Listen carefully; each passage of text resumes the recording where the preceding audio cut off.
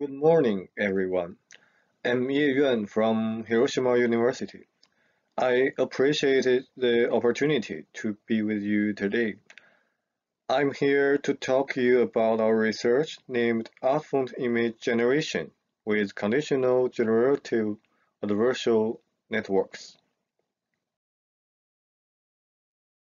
Our research focuses on an art-font generation method using machine learning. We use two CGAN to achieve this task. One named typeface network is used to change shape of an input font, and another one named ornament network, which is used to add special effects to the font. Besides, in order to avoid disrupting of the shape of the font, we provide skeletons and edges of the character as auxiliary input into the typeface network. So let's talk about the art font. Art font is an artistic font that has an impressive and attractive shape with decoration. The most common technique of art fonts design is that designers manually design character by character. It can get very perfect art fonts. However, it's too complicated for non-experts and too time-consuming to design a small part of art fonts. So we would like to propose a method using machine learning to generate art font images automatically. In our research, we use Conditional Generative Adversarial Network, also named CGAN, to achieve this task of art font generation. CGAN is a generation model that controls the generated image by specifying the label. If we input an image into the network, we can get a corresponding generated image. There are two networks trained with each other in CGAN. One named generator, which can generate fake images similar to the real image. Another one named discriminator, which can discriminate whether a given image is a real image or a fake image and corresponding to the input image. At the beginning, we only used one CGAN model named Pix2Pix to generate art fonts images. However, the generation of only one CGAN is not satisfactory. The font will be broken and blurred, which affects the perception of the art font.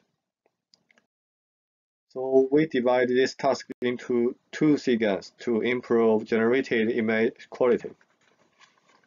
We use the first CGAN named typeface network to change shape of an input font, and the second CGAN named ornament network to add effects to the font.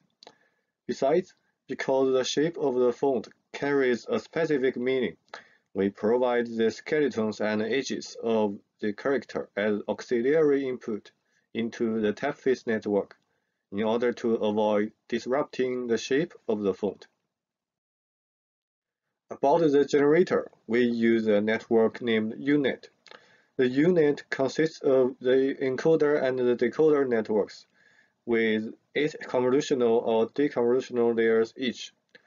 Each layer in the encoder and the decoder networks is connected by the skip connection to preserve pixel-level localization. We use a generator to transfer the input font to target font or art font. And the discriminator will discriminate the generated image from real image and whether corresponding to the origin image. About the discriminator, we use a technique named patch-gun, which has 5 convolutional layers. The patch-gun will divide an image into multiple patches and discriminate whether each patch is true or false. The average of the discriminatory results of each patch is a final result. So about our implementation, we use TensorFlow 1.14.0 as development environment. The dataset consists of 400 sites of art fonts corresponding to the original font and the transferred font. The image size is 256 times by 256, and they are made manually with Adobe Photoshop. The training optimizer is Adam. The time of epoch is 200. Batch size is 1, and the learning rate is 0.002. The following are the evaluation of results. The first part is the evaluation of generation of proposed network. From the results, we can see that most of the generated images have good quality. The third column shows that the typeface network transferred font successfully without disrupting the structure of the characters, except some intricate parts. And the fifth column shows that the ornament network successfully added the effect of the almost same quality as the ground truth art font images. The second part is the comparative evaluation to show the advantage of using skeletons and edges as auxiliary input.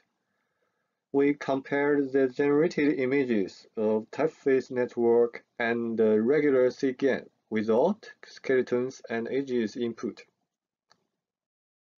The generated font image of CGAN in the third column will appear to be broken and blurry, and the image generated by the proposed typeface network in the fourth column can better realize the font transfer without broken and blurry.